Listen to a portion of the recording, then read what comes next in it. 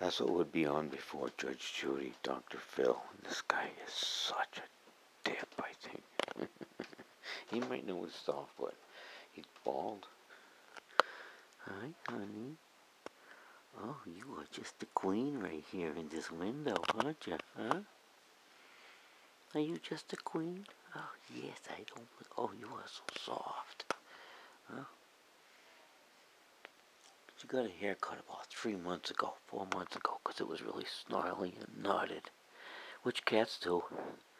And you get it during the early summer, I guess, and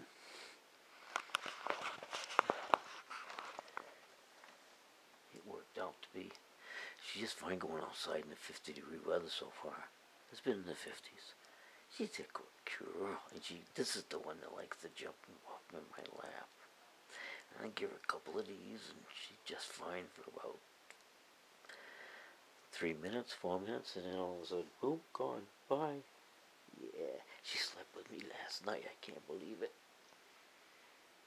Her and her brother slept with me last night. Never did that happen. And I think what she's been doing is she's been following Zorro, the older male,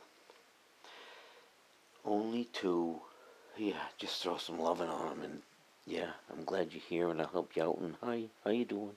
You know, she'll knock him out of the way sometimes real easy because, this is how she is. And then the little kitty boy, this one and the other one running up and down the hall, and the little one is running towards this one. This one is hissing,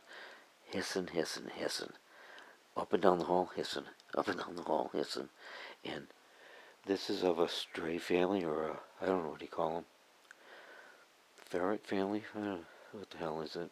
Outside cat, I guess. And so's another one, a girl in the family. I don't think they can see too good. But she loved me. The only one for my pussy.